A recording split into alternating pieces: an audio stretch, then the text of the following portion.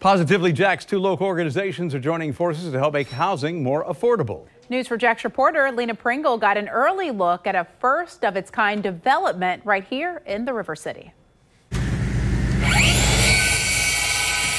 Construction is underway for a new housing community in Jacksonville's west side, featuring 50 tiny homes. Habitat for Humanity of Jacksonville and the Northeast Florida Builders Association are heading this project. What makes tiny homes so innovative? Well, it's the first of its kind in Duval County.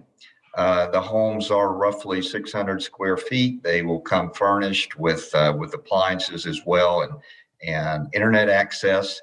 And so it's just a different way for us to serve the community in a different kind of structure. The organizations expect to complete the houses in 90 days with tenants ready to move in sometime during May. Walker says this new project is bringing attention to the affordable housing crisis in Duval County. It's widely known that anything over 30% we consider cost burdens. We've got over half the renters in Jacksonville are paying 50% or more of their monthly income for housing, which keeps them from investing in other things like health care and child care, food, and that has only worsened during the pandemic. The houses will be affordable renter units for 1- and 2-person households. Habitat for Humanity of Jacksonville will work with social service agencies to find low-income candidates and referrals to rent out the new spaces, all in an effort to help housing become more affordable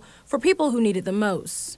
While these homes may be tiny, their impacts will be big. In Jacksonville, Lena Pringle, Channel 4, the local station.